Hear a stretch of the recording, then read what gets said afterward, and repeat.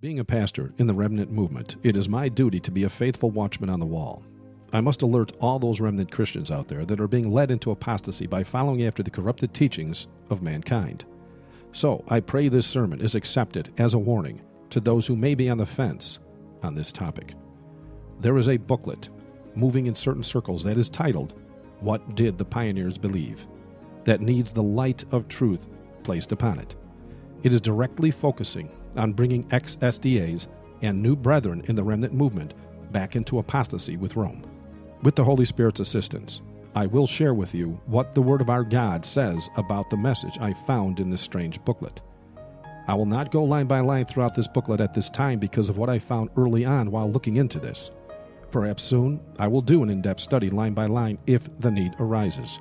But for now, I will only touch on areas that will provide the remnant people the necessary ammunition to combat this assault on God's truth. Hopefully the truths I share here will give those that are thinking of joining this movement enough evidence to see that it is clearly not of God. Before I even reached page 1 of this strange booklet, I found something rather bizarre in the table of contents under the section titled J.M. Stevenson, which is something they cover on page 16. It says, note, although Stevenson made a statement promoting the idea that Christ is a created being, with which the publishers cannot agree, and therefore it has been deleted, his article is included for its valuable Bible teachings.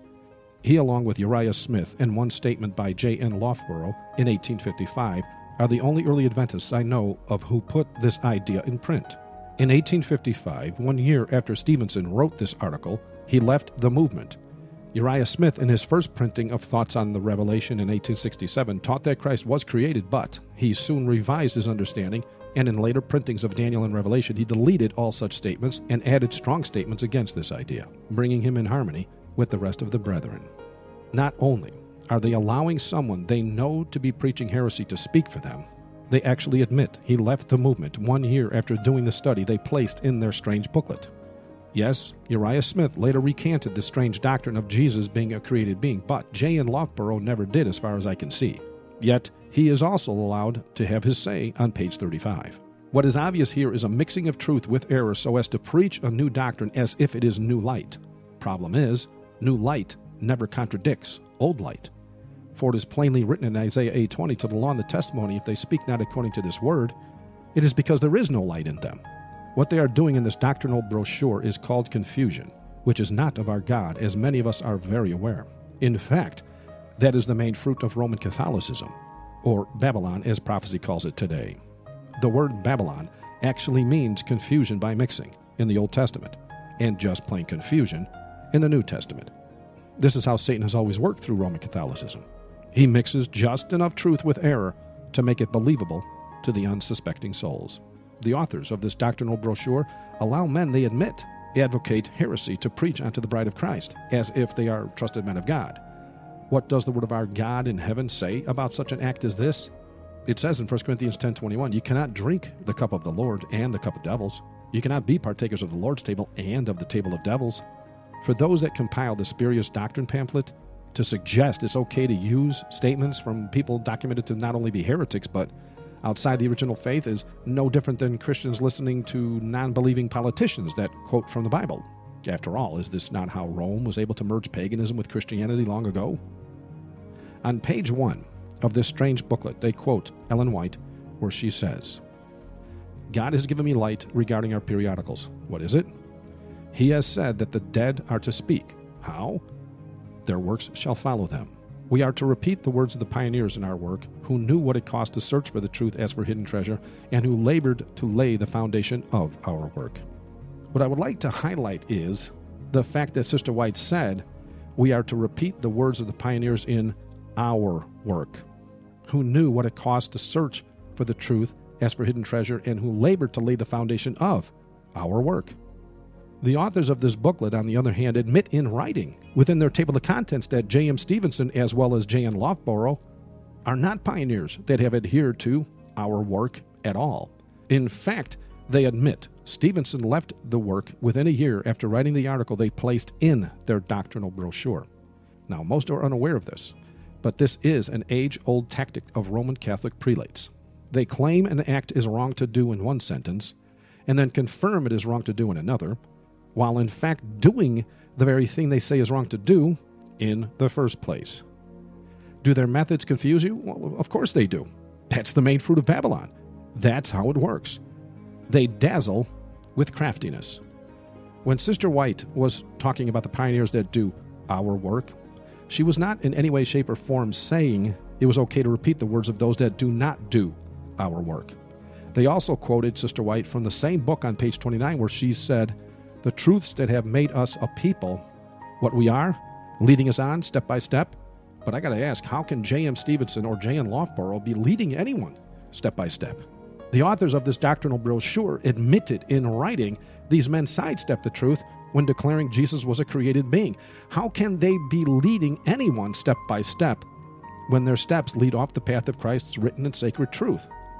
For the authors of this strange booklet to say Ellen White agrees with proven heretical pioneers that left the movement are trustworthy is nothing short of a bold-faced lie, built heavily upon Babylonian confusion.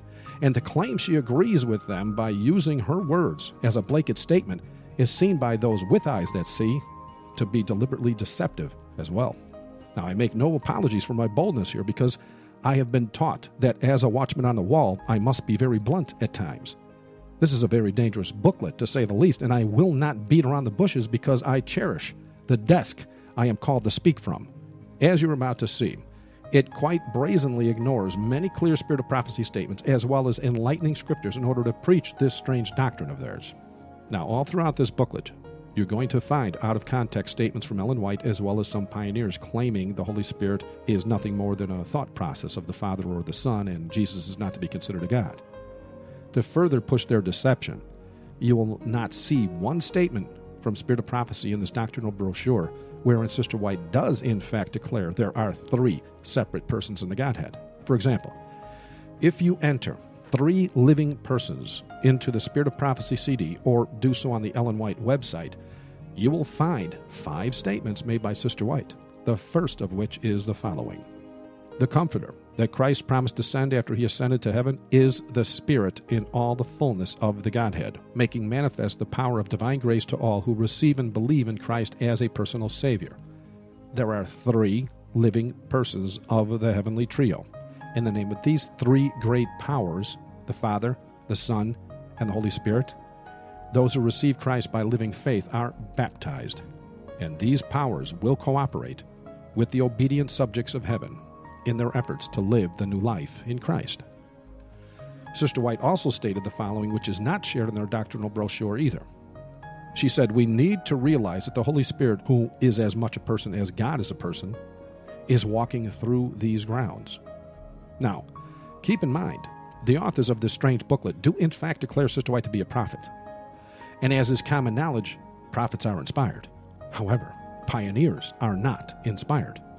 On page 8 of their doctrinal brochure, they actually go so far as to say every statement from the Bible and the Spirit of Prophecy on this subject must be given a chance to speak, and we must go with the weight of evidence. Yet, nowhere in their strange booklet do you see the previous quotes I just shared. They are strangely and utterly missing.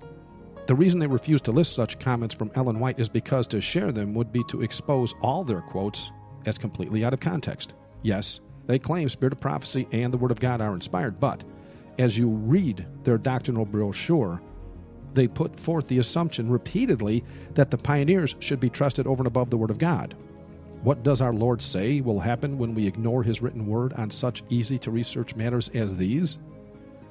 2 Thessalonians chapter 2, verses 10 and 12 says, "And with all deceivableness of unrighteousness in them that perish, because they received not the love of the truth, that they might be saved. And for this cause God shall send them a strong delusion, that they should believe a lie, that they all might be damned, who believed not the truth, but had pleasure in unrighteousness." This is why many of them believe it, because they have denied the truth. They don't love the truth, and so now a strong delusion is upon them. After they claimed Ellen White was a prophet in their emails to me, I shared the previous quotes from special testimonies that I just shared a moment ago regarding how she speaks of the 3 living persons in the Godhead. This is what they said to me regarding her statements.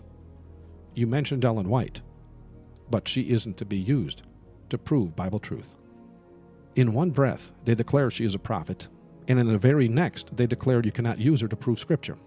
Yet they do exactly that in their strange booklet on pages 1 through 8. On those 8 pages, they repeatedly quote from Sister White to try to prove that which they preach is Bible truth and backed by an inspired prophet. But when I shared the quotes from her that proved they took her out of context, they declared she is not to be used to prove Bible truth. Even stranger still is the fact that when I shared Bible verses with them, they declared them to be worthy of deletion. When I shared 1 John chapter 5, verse 7 with them, which says, "For there are 3 that bear record in heaven, the Father, the Word, and the Holy Ghost, and these 3 are one," their response to that inspired Bible verse was, that verse is not supposed to be in the Bible. After stating spirit of prophecy cannot be used to prove Bible truth, and then saying a Bible verse should be removed, how can they say on page 8 of their strange booklet that every statement from the Bible and the spirit of prophecy on the subject must be given a chance to speak, and we must go with the weight of evidence? How does one give the spirit of prophecy or Scripture a chance to speak when you ignore spirit of prophecy and rip out Bible verses that go against their strange doctrine? In other words, they really don't want to discuss the truth. They just want you to follow their lead. Now, some may be unaware of this, but on the Bogus Bibles page on my website, where I expose the Vatican for changing the Bibles, this very same verse they say must be removed is one of Rome's favorite verses to remove in all their versions that they help edit.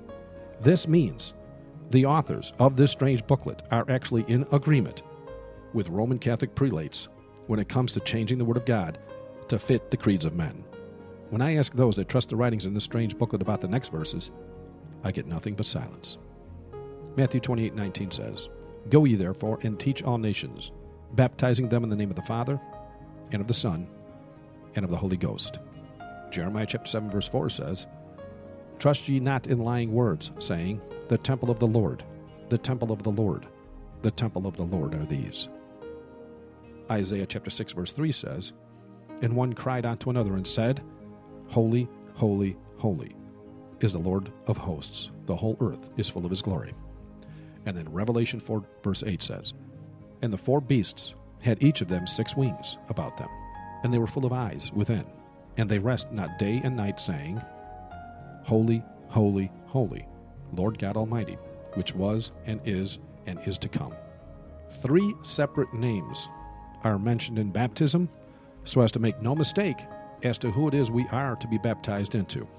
Yet they do not acknowledge the Holy Ghost as part of the Godhead, so there was no explanation offered by them as to why Jesus said what he did about the proper method of baptism that day. What we see here is this. With one verse, they declare it should be deleted from Scripture. Then the next verse they completely ignore. Keep in mind, this is just 2 of dozens of verses that have been shared with similar results. As for Jeremiah, Isaiah, and Revelation, making it a point to repeat praises offered to our God 3 separate times, I need to ask, why do that unless it's to acknowledge 3 separate beings in the Godhead? And no, this is not Trinitarian at all. The Trinity preaches there is only one God in 3 persons. Scripture and spirit of prophecy say the Father is a God, the Son is a God, and the Holy Spirit is a God, separately. You may find it interesting also to note that the authors of this strange booklet actually use the exact same terminology when describing the Godhead doctrine as does the Roman Catholic Church, wherein they say the Spirit proceeds from the Father and the Son in their Trinitarian doctrine. The Vatican uses the exact same words they do on the official Vatican website. You can see that quote here. Their spurious theology that the Holy Spirit doesn't exist, as well as their counterfeit doctrine that Jesus isn't a God, is a doctrine that also says there is only one God, just like the Trinity of Rome teaches. In fact, their one God doctrine agrees 100% with Roman Catholics, Islam, Israel, pagans, Satanists, Protestants, and Seventh-day Adventists as well. Why do the authors of this doctrinal pamphlet preach this Trinitarian dogma of Rome, you ask? It is because Satan does not have permission to emulate the second coming, wherein the Father, the Son, and the Holy Ghost will be splitting the eastern sky on that great and dreadful day. Prophetic Scripture tells us that Satan only has permission to deceive his subjects as one God when that day comes. This is also why he is called the One in books of the occult to this day. He will stand before all as one God to Christians, one God to Buddhists, one God to Muslims, and so on and so forth. For an in-depth look at that prophesied reality, see my Why They Preach One God page on my main website. The bottom line is this. If the Holy Spirit is just a thought process, like they say, then why did the dove appear when Jesus was baptized while the Father's voice came from the heavens? What was demonstrated clearly was God the Father was in heaven speaking. God the Son was on the earth being baptized. And God the Holy Spirit was flying in the air above Jesus. Each separate person of the Godhead in three separate places before the eyes of many on that wonderful day. Could it be that happened in that specific way so as to combat the error that's being preached today? We'll know when we get home. Both the Trinitarian preachers of Rome and the authors of the spurious doctrine cannot explain that blunt exhibition of God's glory on that day. They can only ignore it or delete it from their Bibles. So, after all is said and done, do you see a pattern here? I know I do. When I first came across this heresy some time ago about the Holy Spirit not being part of the Godhead or Jesus not being a God, I saw those preaching it ignoring Ellen White in specific areas as well as removing Bible verses in other areas. It wasn't until I saw their statements about J.M. Stevenson in the table of contents of their strange booklet that I made the connection which led to this sermon. So I thank whoever it was that sent me that booklet some time ago. The adding of Stevenson's words, as well as the deleting of spirit of prophecy and scripture that went against their creed, proves their theology is based on whatever their creed has penned. If they find something that goes against their theology, they simply ignore it or delete it. The fact they use Stevenson and Loughborough in their doctrinal brochure in bits and pieces, or use spirit of prophecy in bits and pieces, or rip out Bible verses that go against what they teach, proves this is in fact their agenda. Their creed has become their God. It was stated long ago by Ellen White that Rome withheld the Bible from the people and required all men to accept her teachings in its place. It was the work of the Reformation to restore to men the Word of God. But is it not too true that in the churches of our time, men are taught to rest their faith upon their creed and the teachings of their church rather than on the Scriptures? Said Charles Beecher, speaking of the Protestant churches, they shrink from any rude word against creeds with the same sensitiveness with which those holy fathers would have shrunk from a rude word against the rising veneration of saints and martyrs which they were fostering. The Protestant evangelical denominations have so tied up one another's hands and their own that, between them all, a man cannot become a preacher at all, anywhere, without accepting some book besides the Bible. There is nothing imaginary in the statement that the creed power is now beginning to prohibit the Bible as really as Rome did, though in a subtler way.